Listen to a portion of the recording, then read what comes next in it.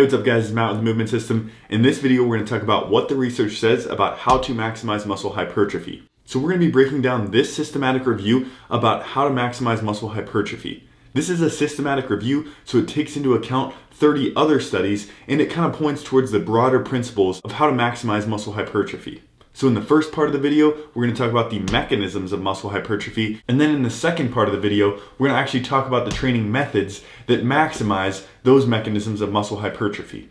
So we'll start with this quote here, that effective hypertrophy-oriented resistance training should comprise a combination of mechanical tension and metabolic stress. So these two mechanisms of mechanical tension and metabolic stress combine to stimulate muscle protein synthesis and result in muscle hypertrophy.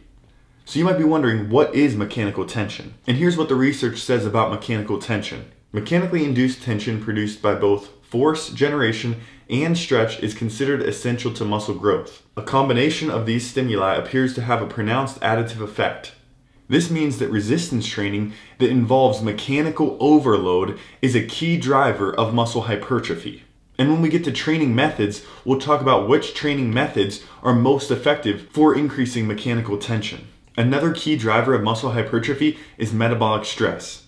Metabolic stress manifests as a result of exercise that relies on anaerobic glycolysis for ATP production, which results in subsequent buildup of metabolites such as lactate, hydrogen ion, inorganic phosphate, creatine, and others. What this means is that when we're doing resistance training and we're using our anaerobic systems for energy production, we have a buildup of these metabolites which have an anabolic hypertrophic effect. It's a combination of mechanical tension and metabolic stress that we have to get from our resistance training workouts and our overall resistance training program to result in the most muscle hypertrophy. Okay, so now you might be wondering, what does the research say about the training methods that specifically lead to the best outcomes in muscle hypertrophy? So this systematic review specifically points out that these three methods are particularly beneficial for time-efficient training. Agonist-antagonist or upper-lower body supersets. This is a training method where you're working opposite muscle groups of the lower body or upper body, or you're combining one upper body movement with one lower body movement. This training method is particularly time effective because while one muscle group is resting, the other muscle group is working. This allows for short rest periods and higher metabolic stress. There are a ton of different combinations of supersets that you can use. For example, working your quads and your hamstrings, working your biceps and your triceps, or your pecs and your back. But working this combination of agonist-antagonist or upper and lower body supersets has been demonstrated to be a time-effective method for improving muscle hypertrophy. Additionally, both drop sets and cluster sets have been shown to be effective. A drop set is whenever you perform an exercise with a higher resistance and then you drop the load or the resistance down as you continue through the sets. For example, you may be doing a leg press with 4 plates on each side and then you drop it to 3 plates and 2 plates to minimize the rest period. A cluster set is a little bit different. That's when we're breaking down a big set into mini sets. So for example, instead of doing a set of 15 on leg press, you could do 3 sets of 5 with a very short rest period in between. And what this systematic review showed is that both the drop sets and the cluster set method are time-effective methods for increasing metabolic stress and therefore hypertrophy. This systematic review also demonstrates that the combination of high load resistance training with low load blood flow restriction training can be an effective method for increasing time efficiency and metabolic stress. Blood flow restriction training is a method where we occlude venous return of blood from an extremity while doing training. For example, we could use a blood flow restriction cuff on the upper arm and then do bicep curls, and we're going to impair the venous return of blood from the bicep during that bicep curl. This can increase the metabolic stress even at a very low load. This method has been shown to be effective for not only the peripheral muscle groups like the bicep, but also for proximal groups. For example, if you're doing a chest press with a blood flow restriction cuff on the arm. In order to use this method, you would want to look more into the research on how we occlude blood flow safely and how we load this effectively. However, what this is saying with the systematic review is that over a large body of evidence, it has been shown to be effective. For maximizing the mechanism of increasing mechanical tension, this systematic review showed that accentuated eccentric training can be an effective solution. Accentuated eccentric training is a training method where we use more load on the eccentric portion of the exercise than we do on the concentric portion of the exercise. There are many ways to employ this method, but what this is showing is that it is an effective method and it has been demonstrated as such over many studies. The reason that eccentric overload can be effective is that during eccentric contractions, passive muscular tension develops because of lengthening of extracellular elements, especially collagen content in the extracellular matrix and titin. Let's give you a visual for what that means. If we look at a sarcomere here, which is just at the microscopic level what muscle looks like, what this is saying is that eccentric training can have an effect on other components, not just the actin and the myosin.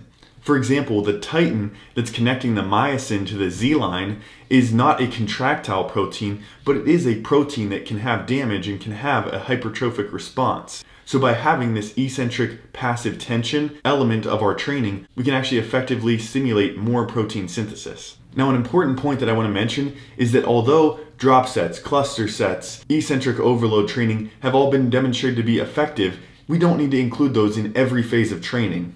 It's not very realistic that every program is going to have each of these elements in it. It's more important to realize that these are just individual tools and they can be used to achieve the primary outcome of progressive overload in the program.